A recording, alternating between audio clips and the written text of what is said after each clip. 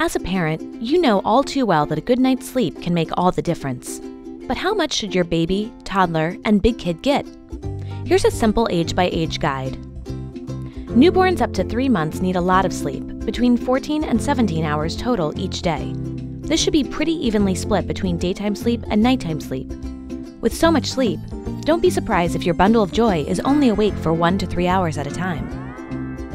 After the 4th month mark and up to 11 months, your baby should sleep for a total of 12 to 15 hours.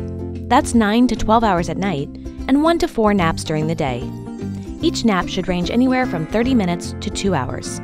Toddlers, who are 1 to 2 years old, need 11 to 14 hours of sleep in a 24-hour period.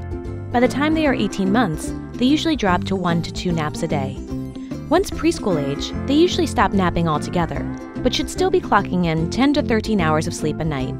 When they turn 6, this drops to 9 to 11 hours. Ah, if only you could enjoy that much sleep. Nighty-night.